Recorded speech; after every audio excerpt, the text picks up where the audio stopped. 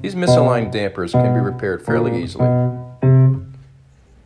First you start by taking off the key cover, then remove the cheek blocks, then take off the front key slip, then pull out the action, being careful not to push on any of the notes as you pull it out. Then release the screw holding the damper wire and pull out the damper. At this point you can see just how out of alignment they get.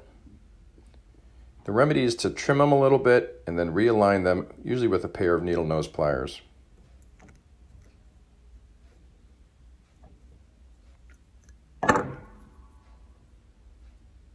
Then reinsert the wire,